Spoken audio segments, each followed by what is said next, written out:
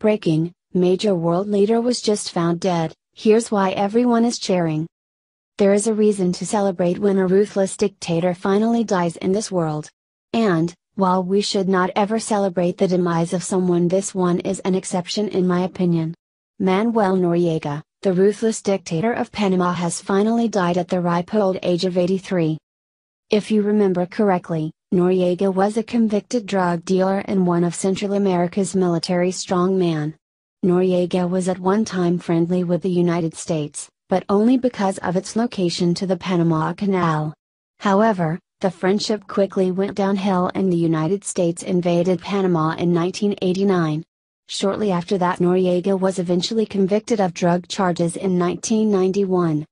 Noriega then spent close to 20 years in prison before being extradited to France and then eventually returned to Panama. However, instead of Noriega dying old and peaceful in his home country, he went a much different route. The United States wanted to bring Noriega to justice, but we just couldn't seem to capture him. Then one of the strangest military operations in history ensued. The operation was titled Operation Just Cause, and capturing Noriega proved to be harder than anyone initially thought. But, that is when the military thought up a secret weapon, which was some good old-fashioned rock and roll. You see, after Noriega fled Panama City, he eventually found refuge in the closest thing the Vatican has to an embassy, the Apostolic Nunciature of the Holy See. That is when the United States became stumped. How was the military to draw him out of there without causing a scene? The United States wrote the Vatican asking to push Noriega out, but it was bad timing considering this happened around Christmas. And, that things became even more interesting. Here is more from America's freedom fighters.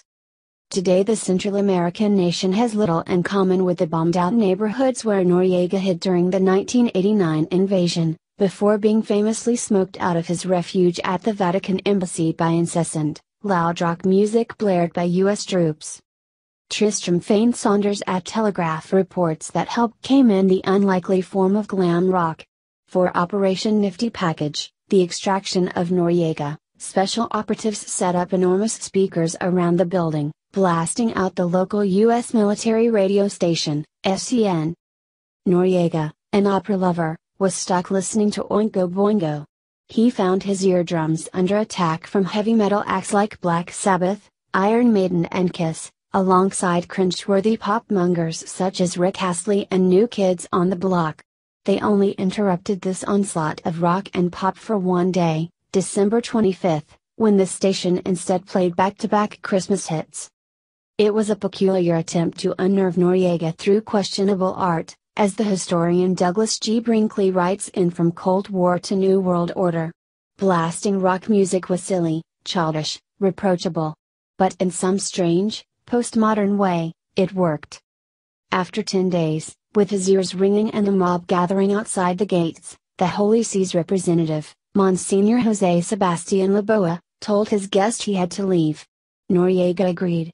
He wrote 2 letters, one to his wife, "I go now on an adventure," he told her, and one to the Pope, thanking him for his hospitality. In full military uniform, he walked through the Nunciature's front gates, and was immediately tackled to the ground by a posse of U.S. soldiers. But what were the songs that broke his morale? Here is a sampling of some of the songs that brought this ruthless dictator down. You've Got Another Thing Coming, Judas Priest. 50 Ways to Leave Your Lover, Paul Simon. All Over But the Crying, Georgia Satellites. All I Want Is You, U2. Big Shot, Billy Joel. Blue Collar Man, Styx. Born to Run, Bruce Springsteen. Bring Down the Hammer, Georgia Satellites. Change, Tears for Fears. Cleaning Up the Town, The Bus Boys. Crying in the Chapel, Brenda Lee. Dancing in the Streets, David Bowie. Danger Zone, Kenny Loggins. Dead Man's Party, Oingo Boingo.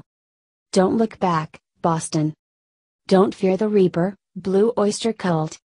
Don't Close Your Eyes, Kicks.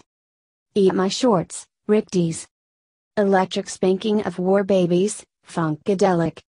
Via the Telegraph.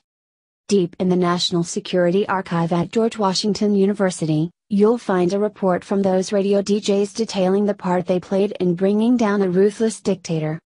On 27th of December, someone who identified himself as a member of the PSYOPs, Psychological Operations, team from Fort Bragg called to tell us what they were doing with their loudspeakers, the report reads. But PSYOPs needn't have bothered, the station team knew all about it already. The musical standoff had already been covered on radio and TV news, and was given constant trolling coverage by CNN. We had been receiving requests with a musical message, for Noriega either by the words or the song title, but as soon as the media picked up on the story, those types of requests increased dramatically, the report explains, listing 95 of the more amusing requests. A few song titles say it all. Thanks to their call and request line, Noriega was repeatedly told he had nowhere to run and no particular place to go. He was a prisoner of rock and roll, with no alibis, wanted dead or alive. His state of mind was imaginably best captured in a novelty single by one-hit wonder Napoleon XIV, "They're Coming to Take Me Away, Ha Ha." You can read the entire list of music here if you would like. I have to admit this is pretty funny to me and I can't stop laughing. Some of the songs on this list are just epic but brought the Sasat to his knees. I am glad that this monster is gone and we can move on from that disaster already. I think now in remembrance of Noriega I will listen to a little Blue Oyster Cult now. What about you?